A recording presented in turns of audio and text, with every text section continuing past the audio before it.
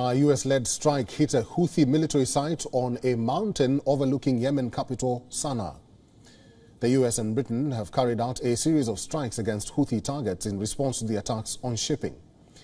US Central Command, or Centcom, said that its forces had destroyed 4 unmanned aerial vehicles in Houthi-controlled areas in Yemen in self-defense.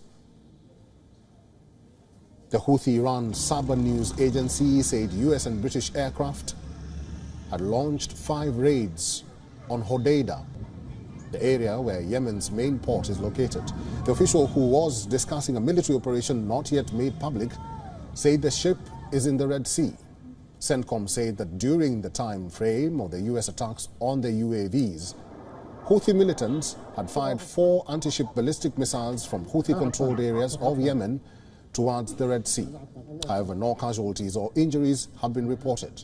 Centcom said its strikes on the storage facilities were actions that are necessary to protect US forces, ensure freedom of navigation, and make international waters safer and more secure for US. The Houthis have attacked ships in the Red Sea since November last year, saying they want to force Israel to end its offensive in the Gaza Strip.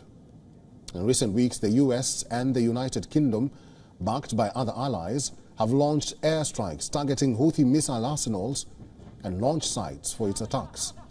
The Houthis, on the other hand, have threatened to expand their operations against shipping to the Indian Ocean region.